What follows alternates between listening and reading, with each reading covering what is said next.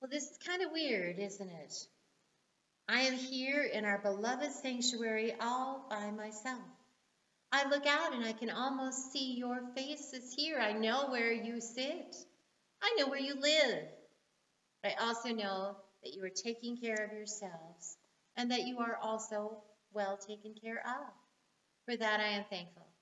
Thankful also that we live in a place in time where we have all the disinfectant that we need, all of the information that we need, and hopefully even all of the toilet paper that we need until we are once again able to worship together here in this space. We can also be thankful that we can worship together virtually. So, let us begin, as we always do, with our confession and forgiveness in the name of the Father, and of the Son, and of the Holy Spirit. Amen. Almighty God, to whom all hearts are open, all desires known, and from whom no secrets are hid, cleanse the thoughts of our hearts by the inspiration of your Holy Spirit, that we may perfectly love you and worthily magnify your holy name. Through Jesus Christ our Lord. Amen. Let us confess our sin in the presence of God and of one another.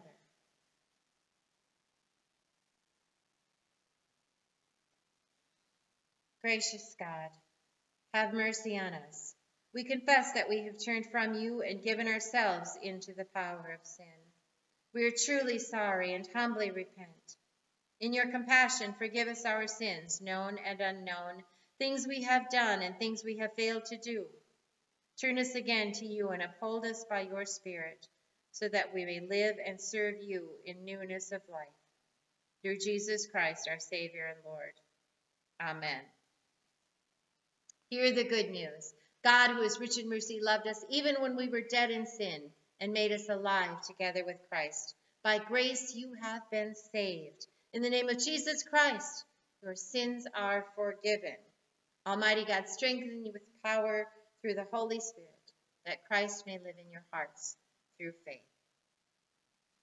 We now pray the prayer of the day, and I wish you had an insert along with me, but please pray with me anyway. Almighty God, your Son came into the world to free us from sin and death. Breathe upon us the power of your Spirit, that we may be raised to new life in Christ and serve you in righteousness all our days.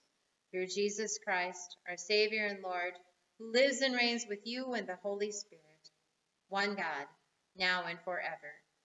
Amen. So, our scripture readings for today some of them are a little bit long, so I'm not going to read them all. The first lesson is from the Old Testament and book of Ezekiel, and it is the story of Ezekiel's vision of the valley of dry bones. God commanded him to prophesy, and before his eyes, God brought these dry bones to life. This story is found in the Old Testament book of Ezekiel, chapter 37, verses 1 through 14. When I think of this story, I always think of that old spiritual song, them bones, them dry bones. So I'm going to share the link with you so that you can listen to it with your kiddos. Our psalm is Psalm 130. This psalm is what we call a psalm of lament. It is a psalm written at a time when things weren't exactly going hunky-dory for the people of Israel. You'll notice that the psalmist ends, however, with a sure and certain hope that God is still God. Out of the depths I cry to you, O Lord. Lord, hear my voice. Let your ears be attentive to the voice of my supplications. If you, O Lord, should mark iniquities, Lord, who could stand? But there is forgiveness with you, so that you may be revered. Wait for the Lord. My soul waits, and in his word I hope.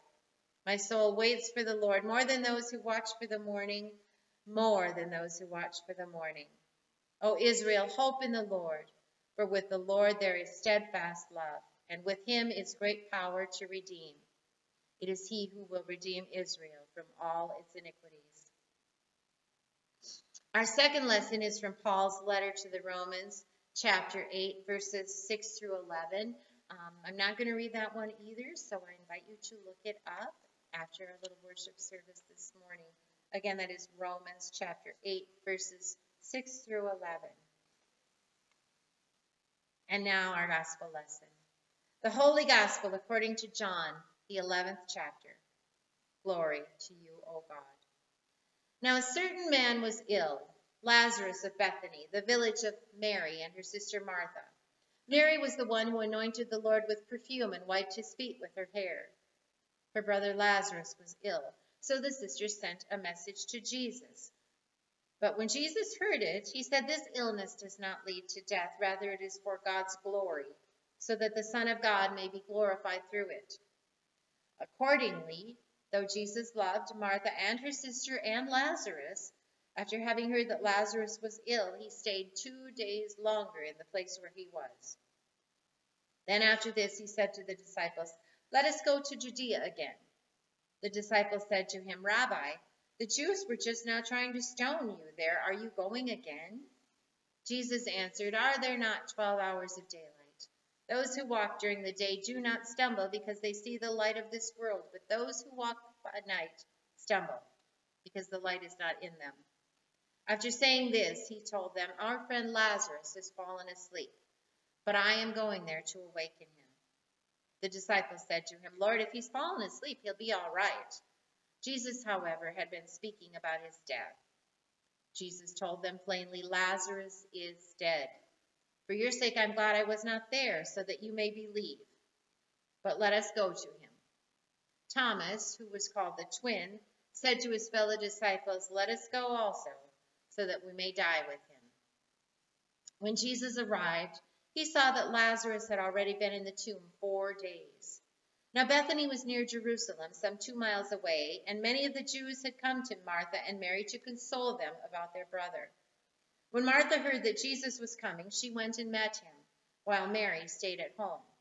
Martha said to Jesus, "Lord, if you had been there, my brother would not have died. But now, even now, I know that God will give you whatever you ask of him." Jesus said to her, "Your brother will rise again." Martha said to him, "I know that he will rise again in the resurrection on the last day."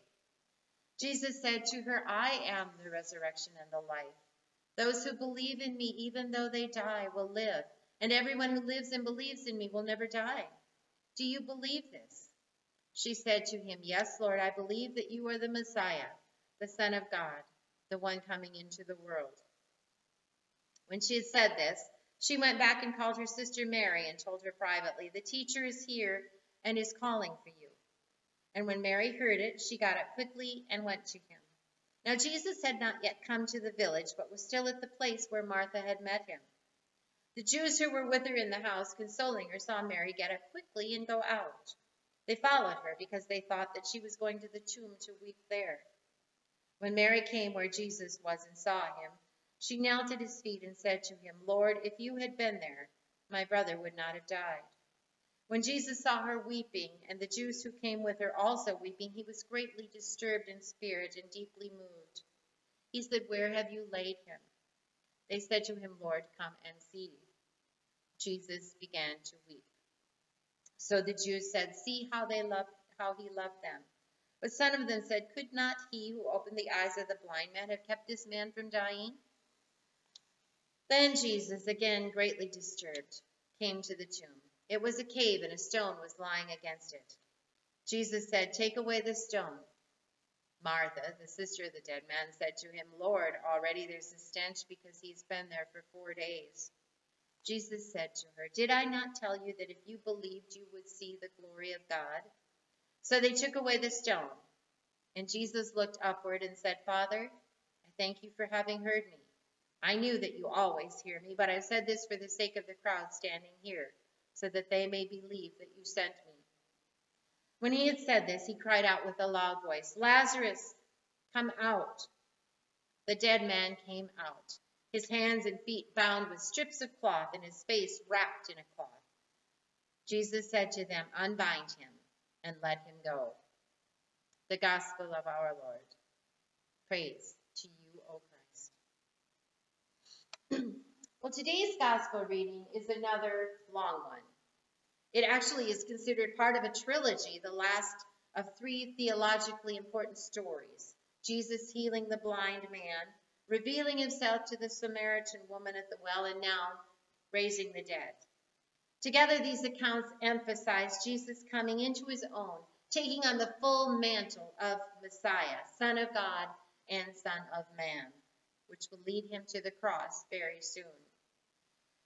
In fact, there are rumblings of danger in today's reading. As I said, it's a long scripture, but I'll bet you didn't know it contains the shortest verse in the Bible.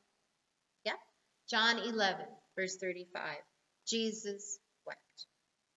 Well, okay, the translation I read said Jesus began to weep, but in the Old King James Version and in several other ones, it simply says 2 words: Jesus wept. Now, I wish I could say I found this from extensive research on the text, but alas, this bit of trivia came from another source. Tom Sawyer, Mark Twain's classic novel about growing up in pre-Civil War South. You may remember Tom Sawyer was a bit of a brilliant rascal, and when he had to memorize a Bible verse for his Sunday school, this is the one he came up with. So just an aside, if my current or future confirmation students are listening, I will give you credit for this verse. Jesus wept. Why did Jesus weep? Let's do a little recap of the story to see if we can figure it out. Jesus was very good friends with Martha, Mary, and their brother Lazarus. I'm sure many of you remember the story of Martha working frantically in the kitchen to get food on the table, and Mary sitting at Jesus' feet listening. When she complained to Jesus, he told Martha that Mary was doing the important thing, making us all feel guilty because we know we are far too often Marthas. But somebody has to do with the cooking and the cleaning after all. This particular scripture says that Mary was also the woman who spent a whole bunch of money on perfume to anoint Jesus' feet. While Mary was performing this selfless act, I imagine Martha was at home trying to figure out where her grocery money went. Judas took the heat for this, though. He criticized Mary, saying the money was wasted and could have been used to feed many people. Jesus defended Mary again, telling Judas, you will always have the poor. We'll puzzle that one out another time. So let's move forward. Lazarus was very, very ill, and the sisters sent word to Jesus. Now, they knew Jesus. They had followed him. They had seen his miracles. They knew that he was a healer and also that he loved them, so they were sure that he would come toot sweet and make Lazarus well again. But when Jesus got the word, he pretty much blew him off. He didn't immediately drop everything and flee to Bethany. He didn't even heal Lazarus long distance like he had for the Roman soldiers. Jesus stalled. He stayed 2 days longer until Lazarus was really, really dead. And Jesus knew he was dead. He told the disciples so, and he also said that he was glad he hadn't been there so that they would believe before telling them to pack up and start walking. They didn't want to go. It was already becoming dangerous for Jesus to move around, especially close to Jerusalem and the temple leaders. And furthermore, what was the point? Lazarus was dead. But Jesus was insistent. And Thomas, don't you just love him? Always practical, kind of like Martha, said, well, all righty then. If Jesus is determined to die, we might as well join him. So off they went to Bethany. As they neared the town, Martha came to meet them. Now, you never have to wonder what Martha's thinking, do you? Reminds me of some other women and men I know and love. She pretty much enters a room mouth first. Seriously, Jesus, she's thinking, now you show up. What the heck? If you'd have been here a couple of days earlier, my brother wouldn't have died. This is no way for a Savior to act, Jesus. But even now, even though I don't like the way that you're handling this, I believe. Martha is professing faith that she doesn't even understand herself. Faith that is unafraid to speak its mind, to cry to God, to lament, as the psalmist did earlier, and yet to know that Jesus is from God. So Jesus nods. He smiles as he gently bows down to look in her eyes. He tells her, "Your brother will live again." Martha's eyes roll. "I know, Lord, someday. Fat lot of good that does us now. You know how the world is for widowed women. Women without protectors. What's going to happen to us?" So Martha calls Mary, who always seems to be able to melt Jesus' heart. She comes with the family and friends who'd been with them since Lazarus died, and she falls at Jesus' feet, crying, "Jesus, if you'd been here, my brother wouldn't have died." Everyone is crying. So very, very sad. Scripture said Jesus was very disturbed in spirit and deeply moved. He asked where they laid the body, and they, still weeping, said, "Come and see." This is where Scripture says Jesus wept. He looked at the sisters he loved. He looked at the family and friends with them, and he wept. Why? The popular theory is that Jesus felt so badly for Mary and Martha and their friends that he mourned with them. In fact, that's the very message from the Spark Bible story that I posted for the kids yesterday. But if we look carefully at Scripture, that's not the main reason Jesus wept.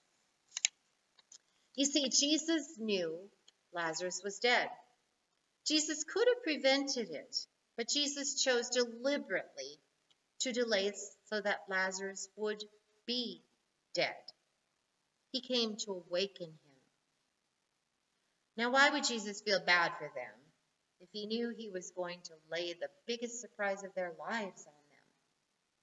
Think about, I don't know, a surprise party that you've planned for your parents' anniversary. You maybe tell them you're sorry you forgot, and as you haul them along for groceries or other errands, you don't weep.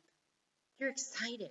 You can hardly keep the secret. You know the end of the story. The guests are gathering. There's a cake. There's a party. Jesus knew this party was coming.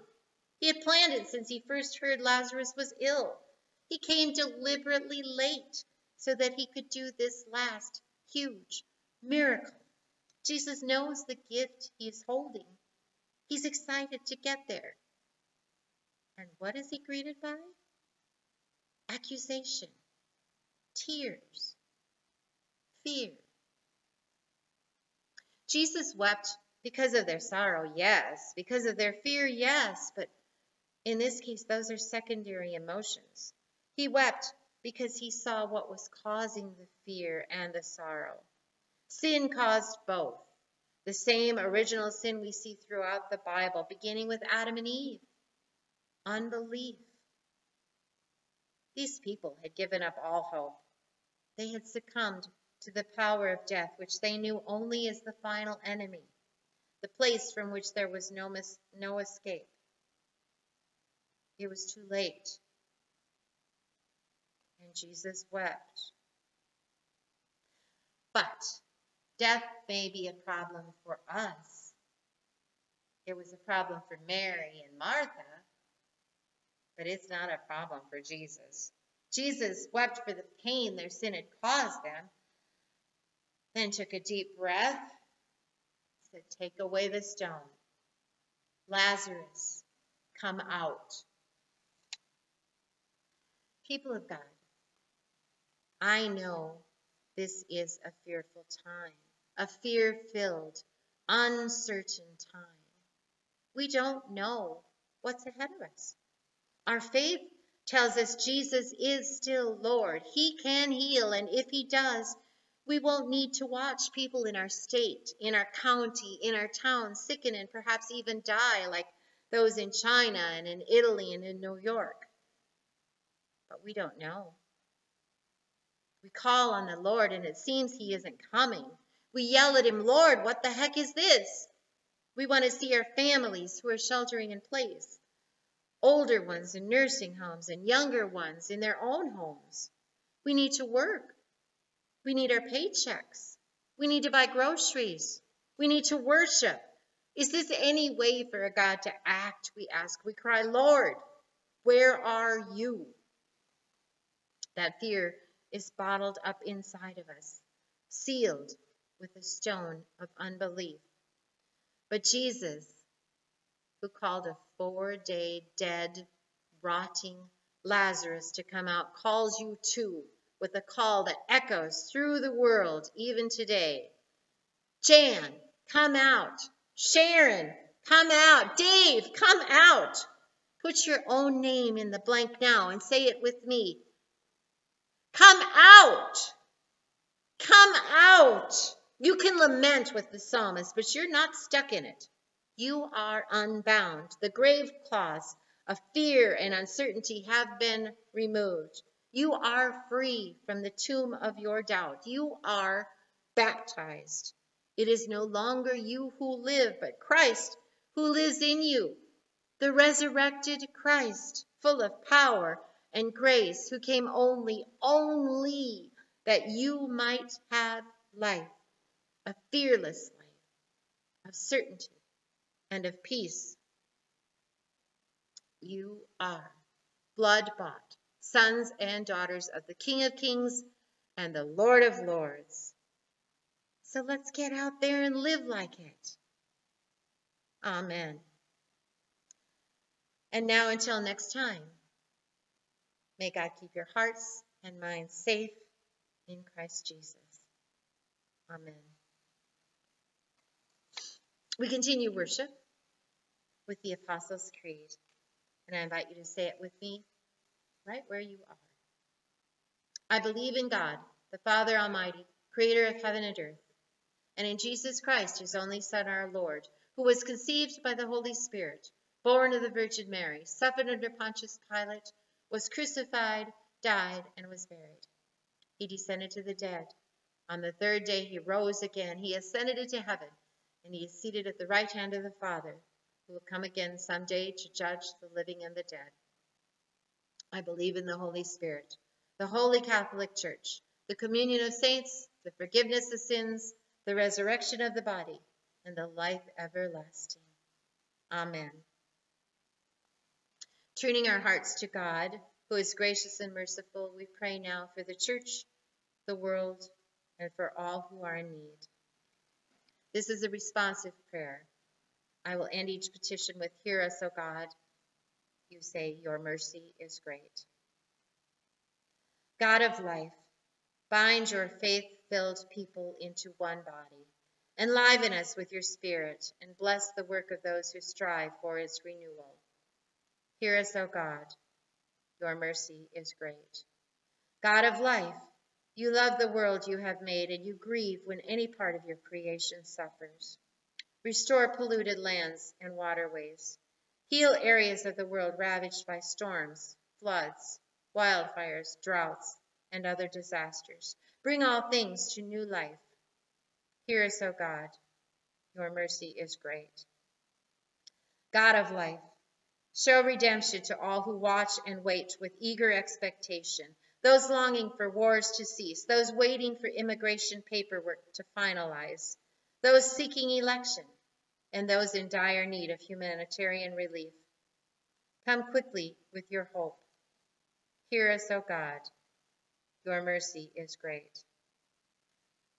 God of life, we give thanks for opportunities for us to collaborate with our communities in caring for the needs of our neighbors. Help us in this time to be aware of need and to give generously to those who are suffering in any way because of the strong measures taken to control the virus in our communities. Heal those who are ill, and please come among us with your Spirit. Hear us, O God. Your mercy is great. God of life, you are our resurrection. We remember all those who have died and trust that in you they will live again. Breathe now life into our dry bones that we too might live forever. Hear us, O God. Your mercy is great. According to your steadfast love, O God, hear these and all our prayers as we commit them to you, through Jesus Christ our Lord, who taught us to pray, Our Father, who art in heaven, hallowed be thy name. Thy kingdom come, thy will be done, on earth as it is in heaven.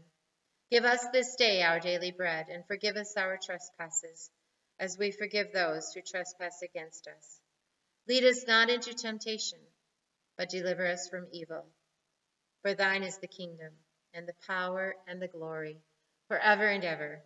Amen. And now, receive the benediction. May the Lord bless you and keep you. May the Lord make his face shine upon you and be gracious unto you. May the Lord smile upon you and give you peace. In the name of the Father, and of the Son, and of the Holy Spirit. Amen. I hope you have a good week. Stay safe.